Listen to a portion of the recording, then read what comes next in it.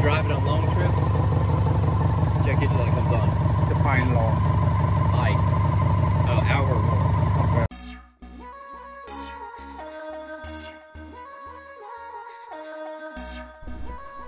Hey, what's going on everybody? Thanks for checking out my channel.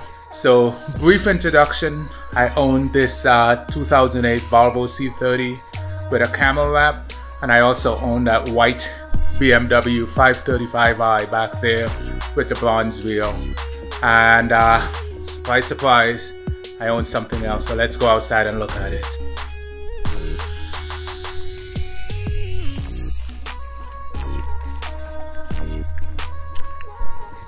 Alright, so as I alluded to in the video, I picked up something new to me.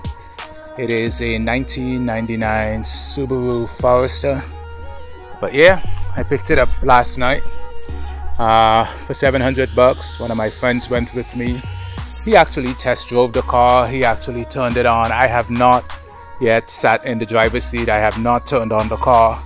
So I honestly don't know what the driving dynamics is. There are a number of different things I wanted to walk through and then kind of talk through what my plans are for the car. Got the PCB is backed up on it, so you got oil. Actually, it might even be the seal on this thing.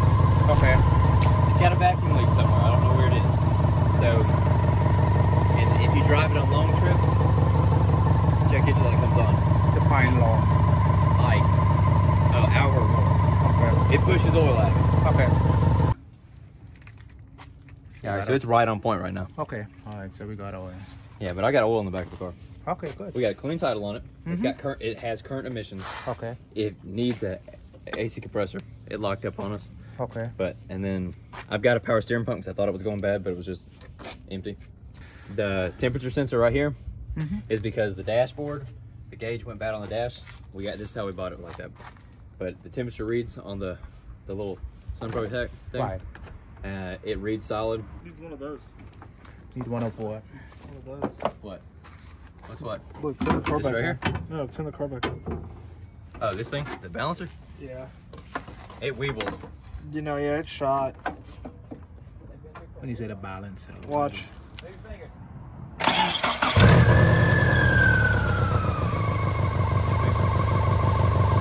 don't know what the hell that is, to be honest. We've been driving it like this. Oh yeah, it needs to be replaced. That's all it is? It's replaced? Yeah. Job, I don't know, I've never done it. Alright.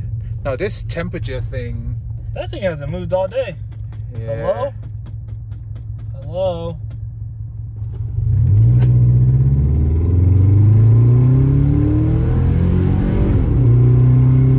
Your shit's good though.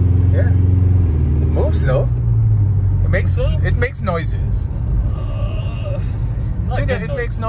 Not good noises. Not good noises. Not good noises. Some of the good points with the car is it does have new tires. I believe the owner told me they're new tires. The car is, it has a clean title. It does have an aftermarket radio with Bluetooth on it. It runs, it starts. There is a full-size spare in the trunk.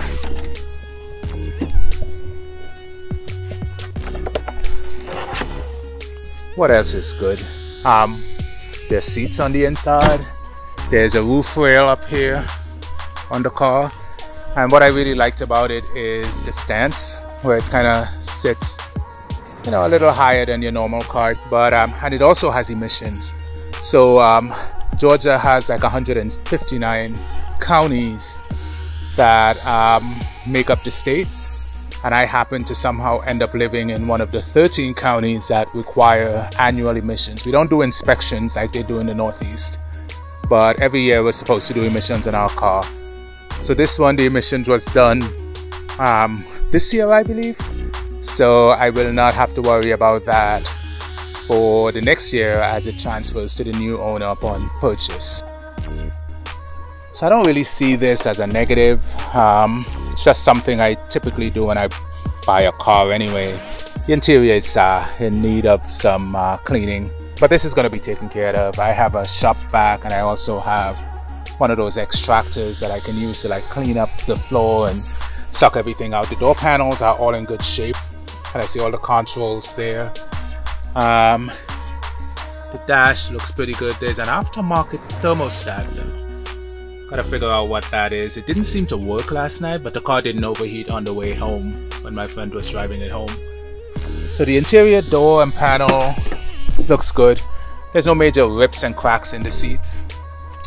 Again, definitely needs to be vacuumed out, but the seats look pretty good. Right, so the overall condition once cleaned of the interior is going to be, you know, really good. The glass, there's no chips or cracks in the glass.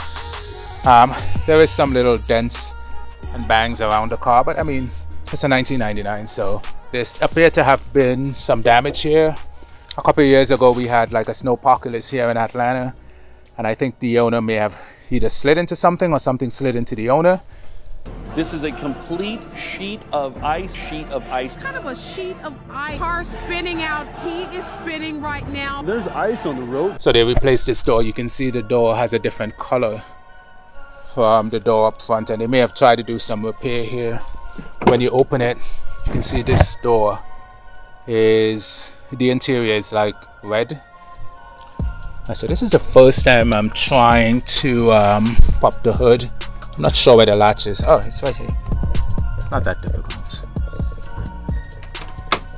Alright, so let's go ahead and pop the hood. Oh, this thing is heavy. Alright, it has one of those sticks. There's an engine, but there are some issues with the engine. I believe the harmonic balancer is on its way out, so that needs to be addressed. I was told that the PCB box needs to be replaced as well, as does the crank position sensor. I think that's it.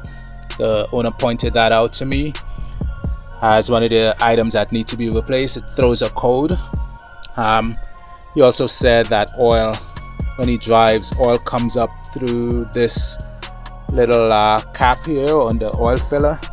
So one of the things I did when I first got in, I put this box under the car to see how much leaking it had, and there were like only 4 spots after I left it overnight, so not too bad. Checked the engine to see if there were any codes, and we pulled 2, so there was a misfire on cylinder 1 and 2. And from what I hear, doing spark plugs on this thing is not for the faint of heart.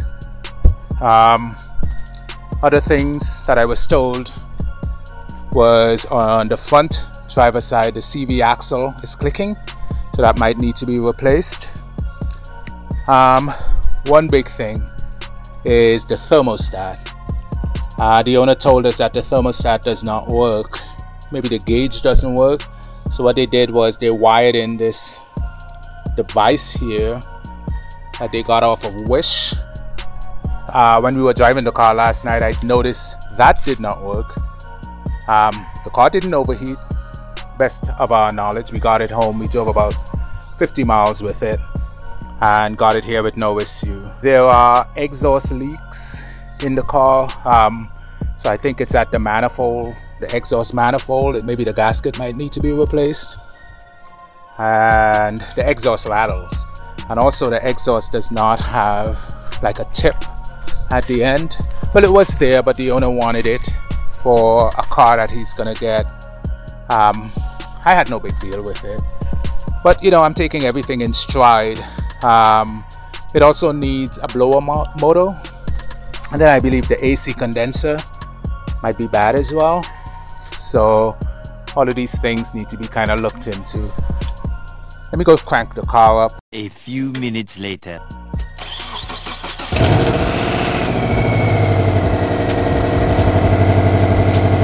Alright, so I started on the first crank. Definitely can smell the exhaust. Alright, so let me turn this thing off and I'll talk you through what my plans are for this project. Alright, so as I mentioned, there are some positives with the car, and then there are some things that need to be worked on. So why did I buy this? I've always had this desire to have something that can go off-road. I did try to take the Volvo off-road once and that didn't go too well. So I needed something with a little more ground clearance. So that's basically what this is going to be turned into, something that can be a little lifted. I don't think I'll be doing extreme rock crawling or anything with it, but I just need to be able to, you know, drive it in places that you definitely can't take a BMW or a Volvo. Yeah, so my plan really is to give this like a 2-inch lift after it's all mechanically sorted out. Get some accessories for the roof of the car, you know, make it look like I know what the heck I'm doing when I go off-road. But yeah, that's it. We're gonna turn this into an off-roader.